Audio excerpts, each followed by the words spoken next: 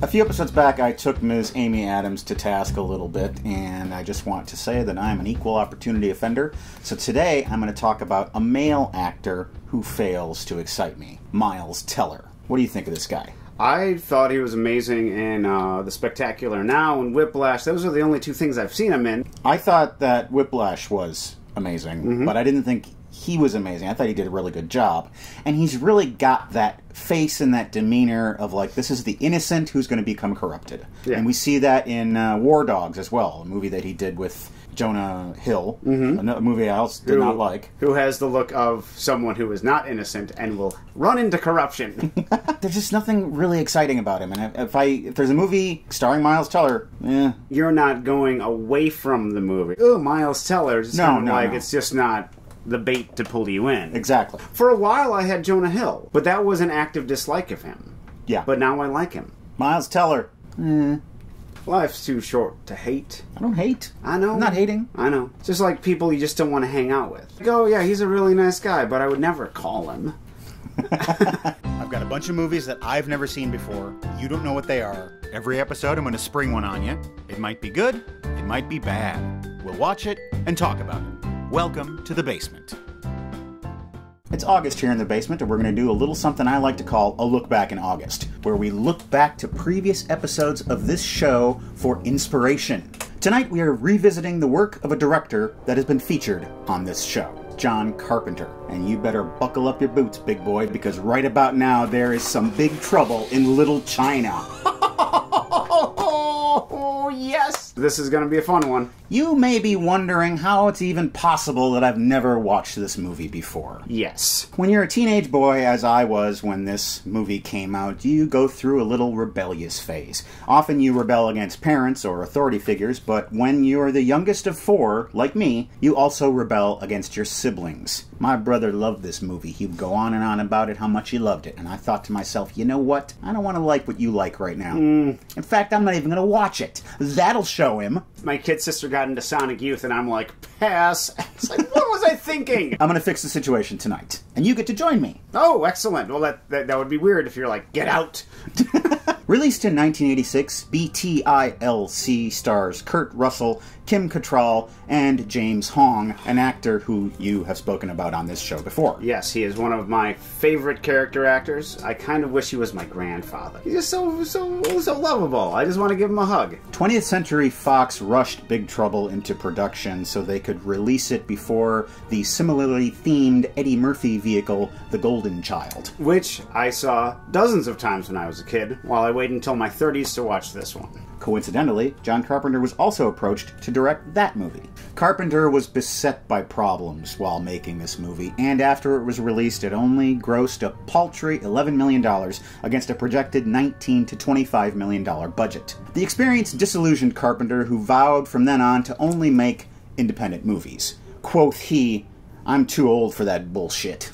Today's gift comes not from me, but from Tona. Tona? This is something that she made back when she was a teenage goth. The movie we're watching tonight concerns evil spirits, and the best way to contact any spirit, evil or otherwise, is with this homemade Ouija board. Oh, this will be so fun to play with my child and invite evil spirits into the house. Check that out. Check it out. It's got all kinds of juju in it. There's Big Trouble on the Old Leather Couch. Won't you join us as we watch the 80s action classic, Big Trouble in Little China?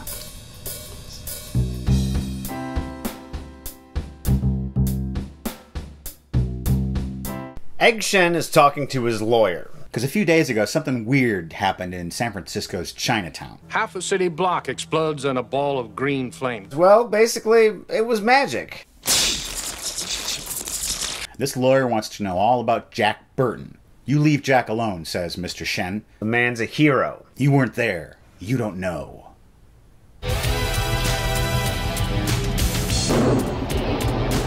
Is this our first Sex in the City person on the show? We go into the past and we meet Jack Burton. He's a long-haul truck driver, and he's got opinions, and he's got maxims, And he's got a sandwich to eat. I've been everywhere and I've done everything. In conclusion, he's making a delivery to Chinatown. Hey, that little piggy went to market. Now, is this a mahjong party or a ping pong party? I can't tell. He's gonna do some gambling with his buddy Wang. They gamble all night long, and Jack takes all of Wang's money. But I figure next time I'm... No! Not next time. Now. There'll be no next time. You're gonna see the judge right now. I need that money. I'll make you another bet. This knife cuts this bottle in half. Nothing to double, Jack. Let's do it.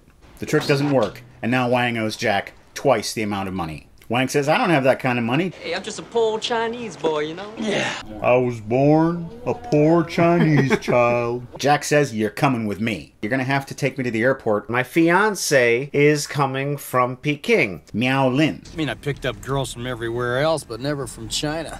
China. Sorry, I had to say it. And it pains me to say that. Our funny president. I had to say that. They get to the airport. Jack sees this Pretty blonde in the crowd. Whoa. Get that woman a cosmopolitan and something sassy to say, and 3 best friends and brunch. Miao Lin is very attractive, and she has green eyes. But these 3 badass guys show up. Hey, I'm gonna show you that I'm tough. I'm gonna do it. Matt. Tara! Rob Boom DA. They kidnap Miao Lin. Son of a bitch must pay. That should have been the title of the movie. Wang says, Jack, you gotta help me rescue her. And Jack says, fine. Oh, come on! Puma. Kids. Wang knows the guys who snatched her, and he knows where their turf is. They go into this narrow alley. And they encounter a funeral. Free Nelson Mandela. And before they know it, they're right in the middle of a gang war. These guys are animals, Jack. Well, we're all animals. There's all kinds of fighting that happens. Damn, that's cold-blooded. Murder. Guns and swords and staves. And Jack and Wang are trapped in the truck. Boys, crazy boys, stay cool, boys. Got a rocket in your pocket? Be coolly cool, boys. You brought a board to a knee fight. Suddenly these 3 guys appear out of nowhere. Somewhere there's a lamp with a bare bulb right now. The real Big Trouble shows up. The 3 storms. And then this 4th guy shows up. He drives right through him. What? How the hell could such a thing happen? Huh? That man is Lopan. This is the guy you want to be your grandfather. Yeah. I'm going home. Keep your money. This was an elaborate scheme by that kid, so he didn't have to pay. Fast! Stop eating for an extended period of time. Jack loses his truck. Later at the Chinese restaurant, he calls the insurance company to try and get a settlement. Well, I don't know my policy number. Just look under B-U-R-T-O-N, will you? B-U-R-T-O-N, B-U-R-T-O-N, B-U-R-T-O-N, and Burton was his name. Oh, we meet Wang's buddy Eddie. And then Gracie Law shows up. You know how we know it's her? Don't panic, it's only me, Gracie Law. Yes. I'm always poking my nose where it doesn't belong. And Like into exposed fan blades. Help me, okay? I got a great idea. We need to go down to the White Tiger because that's the brothel where the sex slaves go to. Jack puts on a disguise, Boy, sure is raining cats and dogs. and he's going to try and rescue her. They're going to sell her into slavery. Before Jack can rescue her, those magical dudes show up, and they steal her. Then there's the green explosion you heard about at the beginning of the movie. These men are the henchmen of Lopan. You mean the David Lopan that's chairman of the National Orient Bank and owns the Wing Kong Import-Export Trading Company, but who's so reclusive that no one's even laid eyes on this guy? Exposition successful. That's Margot. She's a journalist. I'm going now, alone if I have to. What? Where? It's pouring out. After everything that's happened, she's concerned about the rain. Goat butts against the hedge, and its horns become entangled. Is the weirdest fortune cookie I've ever gotten. Jack and Wang track down the magical dudes, and they sneak into where they live, and they're going to try and find them. And what you got here is 2 people dragging a third. Mao Yin. Just move this aside and let's see what's behind it. I'm not seeing anything. Why don't you look behind this other... Oh, look, the wall is moving. Let's go inside and find out what's inside there. They get into the elevator. Suddenly, the elevator starts filling up with water. They know that we're here. And they find this horrible place that's all filled with corpses that have been drowned. Ooh, that's nasty. Wang and Jack are captured. Buddha, Buddha, Buddha, Buddha, Buddha, Buddha, Buddha, Buddha, Buddha, Buddha, Buddha. And they finally meet this Lopan, David Lopan. There are many mysteries, many unanswerable questions, even in a life as short as yours. Some people call me the folksy crypt keeper. When David Lopan transforms into Lopan, he has no corporeal form because he's been cursed. He has to marry a green-eyed lady to break the curse, so that's why he's interested in Miao Lin. You can go off and rule the universe from beyond the grave. Indeed! You seem to be one who know the difficulties between men and women, how seldom it works out. I guess what I'm trying to say is women be shopping. Am I right? Wang and Jack are blindfolded, strapped to wheelchairs, and taken to this metal room with a bunch of skeletons in it. Jack gets out of his wheelchair with the help of his handy boot knife. Gracie and Margot are also sneaking into this place, but they get gassed. Now that's the episode of Sex and the City we didn't get to see. Jack hears somebody coming. It's time to escape. In walks Thunder, Lopan's right-hand man, and he is a badass. Jack and Wang escape, barely.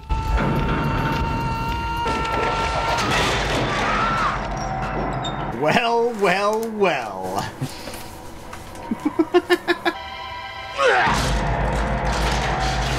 Now our tap water's gonna taste like wheelchair. I smell the blood of human beings. Find them, boil them until their flesh falls off. I will grind their bones to make my dim sum. Green Eyes will make this immortal demon spirit truly an immortal. He'll become a corporeal form. That's how he can get run over by trucks, but he can't touch the ladies. They free all these people, these women who are trapped in these cages, and they all escape through the sewer. Jack, I know where we are. We're in the poo-poo water. But as they're escaping, Gracie is caught by a monkey man. Right turn, Clyde. They get out to Egg Shen's tour bus. They drive away. Oh, wow, we made it. Hey, wait a minute. Where's Gracie? Uh-oh. And you know what? She's got green eyes. Lopan has a plan. I'm going to marry both of them. And then I'm going to sacrifice this one to get my mortality back. And then I'll have Miao Lin, who I can enjoy earthly pleasures with. Play your card right. You live to talk about it. Catch me outside, how about it? What's going on here? Is this some kind of... Magic. The darkest magic. 98% cacao. They need to rescue the ladies. They're walking through all these underground catacombs. We just need to keep going past the Goonies, and we'll find Lopan. Past the Morlocks. The dwarves dug too deep. Release an ancient evil. Don't go there. And there are monsters. Monsters. Lopan is getting ready for his wedding, and there's an elaborate ceremony that happens. Oh, excuse me.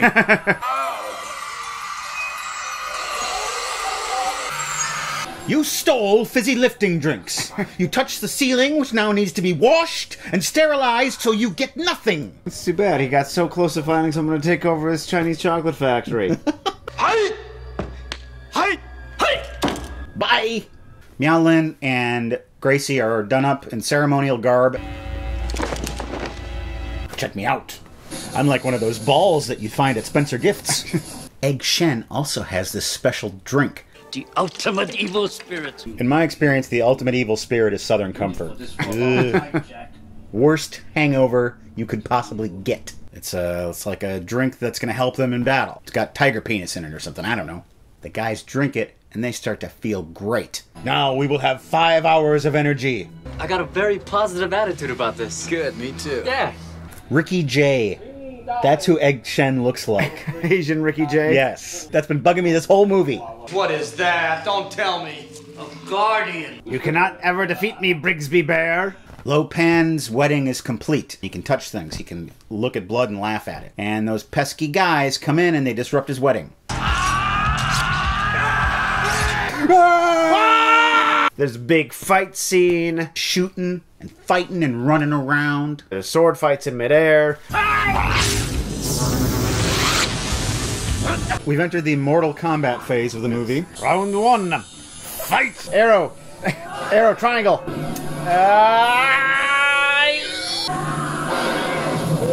Damn it, I always mess up on this part.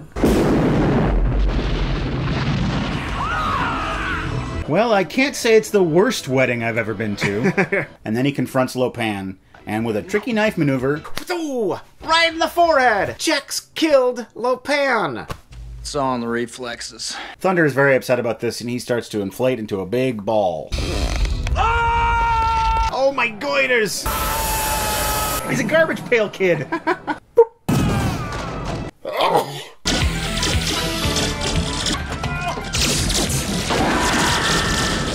He's attained enlightenment. They got the ladies. They go into this garage area, and Jack sees his truck. Whoa, what are the odds? They all pile in and drives them out of there. Back at the restaurant, everybody's in a great mood. Poor Egg. Get thee a wife. Get thee a wife. Egg Shen says, I need a vacation. Bye-bye. Gracie's kind of smitten with Jack, and she says, If you buy a bigger truck, one with a cozy little apartment in back, just big enough for two. Because I'm a lawyer, and it would be good if I was also a truck driver, lady. Jack says, nope, I'm a loner. Bye-bye, Gracie. Bye-bye, little China. He thinks he's safely out of town. More trouble. More trouble. What did you think? Oh, wait a minute, Craig. I'm trying to communicate with the spirits here. But I need to know what you think of the movie. Lopan, talk to me. Are you in this room with us right now? Oh, thank God. Oh, yeah. He's a bad guy. He's a very bad guy. He's the villain of this movie. But you know what else he is? What? He's the MacGuffin. How so? He does nothing. There's all this hoo-ha about him coming back to life, and then he's instantly killed. But he's got a lot of stuff before that. He never does anything. It's all his henchmen. Well, this is how you get into power, man. It's all about management and delegating authority. He's the perfect villain for Jack Burton, the hero, who also kind of does nothing. And it's been argued about him that he's not actually the hero of the movie, that Jack Burton is the sidekick. It's Wang and Shen who are doing all of the heavy lifting. I did get a bit annoyed at his constant complaining. He's just bitching and moaning the whole time. Kurt Russell is a better actor than Arnold Schwarzenegger. Oh, far better. But Arnold Schwarzenegger is a far better action star. Well, an action star and an actor aren't necessarily the same thing. So what are the qualities that an action star has that are different from the qualities that a good actor has? It has to have charisma. You have to believe that he is capable of doing all of this crazy stuff that he has to do. And he's not a great action figure in this movie. He keeps getting trapped. And if he is a hero, he's a buffoon hero. Definitely, yeah. Which is one of the things that makes this movie so interesting. Let's go back and talk about Lopan a little bit, specifically the actor James Hong. Now, you've seen him in a lot of stuff. Oh, yeah. What would you say is the quality that he has that makes him a successful actor? He has a strong, distinctive voice. He can make it so that you care and empathize about his characters. Even if you look at Lopan here, there's certain moments where he's talking about how he just wants to be mortal and how he's sad that he can't touch things. You kind of feel for the guy. I think it's warmth. Oh yes, he's very warm, yeah. And he can turn that into a kind old grandfatherly fellow or the biggest villain in the universe. Yes. But it's that warmth that sells it, either way. One thing that I can't figure out, why is Egg Shen talking to a lawyer in the beginning of the movie? At the end of the movie, he says, I'm going on vacation, bye. Evidently, he's going on vacation to talk to his lawyer. That's what I do on vacation. This is not the best script in the world. I think we can safely say that. One of the big flaws of this movie is that the first act or so is so dialogue heavy, and the reason it's a flaw is because the dialogue's not very good. It's all up to you now, Jack. My destiny rests in your capable hands. You know what Walt Disney's final words were? What? He was writing a memo, and he died in his office, and the memo was 2 words long. Kurt Russell. Kurt Russell was under contract with Disney. Oh, yeah. Back when he was a child actor. I think he was the highest paid child actor ever at that point. Yeah. Possibly. I might just be making that up. Is Kurt Russell the most successful child actor turning into a grown-up career? Or is that Jodie Foster? Jodie Foster has 2 Oscars. I thought about this. Ooh, I wish you'd asked me this 6 months ago, because I was thinking about it, and I figured someone else out. Dean Stockwell? Ron Howard. Ron Howard. That's it. And the fact that his career went in stages. Yeah. child actor, teen actor, and director. We have a nice little moment in the movie where Jack Burton goes undercover as a nerdish man. Yeah, I like that. The same thing happens in Blade Runner. Yeah. And before that, it happened in The Big Sleep, where Humphrey Bogart goes undercover as a nerd. Yes. They always come up with a very interesting voice. Cash, I guess. I mean, it's not deductible, is it? I didn't know Bogart or Harrison Ford could make that voice. Why don't they get more voice work? How do you think this movie does with race? I think it does okay. All of the Chinese guys on Kurt Russell's side, they're all heroes. Yeah. None of them are caricatures. And there's even the suggestion of interracial romance. Final thoughts on Big Trouble in Little China? My brother was right. Not that this is the greatest movie ever, but I should have watched it back in 1986. Yeah. I liked it now. I would have liked it a lot better then. I would have been trying to shoot laser beams out of my fingers all the time if I would have seen this back then. Lightning fingers. Can I have a little bit of that, Matt? Sure, I'll get right on that. All right. Big Trouble in Little China. I have finally watched it. And now, it's time for Seen It. Seen It. Today's Seen It theme is VHS, because our buddy Bobby sent us a big box of VHS tapes. So we're going to talk about some of them. These are the ones we've seen, because that's what Seen It is all about. First off, we have Dead Men Don't Wear Plaid. Seen It. Seen It. It's so inventive, even for back then, the early 80s. Just the idea of taking these old clips, creating a new story with them, and matching it up so well. It's so well done. Yes, it's Steve Martin is the main character in the movie, and occasionally he'll run into these smaller characters who are Humphrey Bogart, Burt Lancaster, and they'll just splice in scenes from In a Lonely Place or Double Indemnity or whatever. It's a comedy, film noir, parody. Yes. And it's also Steve Martin in his heyday. It also has one of my all-time favorite gags in it, and that is when Steve Martin makes his famous Cup of Joe. And he just does, it's basically a magic trick caught on film, where he is pouring coffee into a pan, and it just goes on and on and on. There can only be so much coffee in the bag. I'm just charmed by the magic trick of it all. Ridley Scott's The Duellists. What a movie. Ridley Scott's very first movie is my favorite Ridley Scott movie. Possibly the best debut of a director. How do you get this job as your first job? This is Harvey Keitel and Keith Carradine as these two guys who just can't let it go. Ends with one of my favorite shots in a movie. No pun intended. And one of the best lens flares in any movie. I think we've talked about this on the show before. Yeah. Well, we're talking about it again because it's that good. The one problem I have with The Duelist is Keith Carradine, who's a fine actor, but he can never really shake that California kind of drawl that he has. Sure. Next up, we have The Sting. Da-na-na-na-na-na-na. Da-na-na-na-na-na. Seen It. Yes, this is the best movie of 1973, according to the Oscars. I just found this matchbook today, and it says Zeitgeist.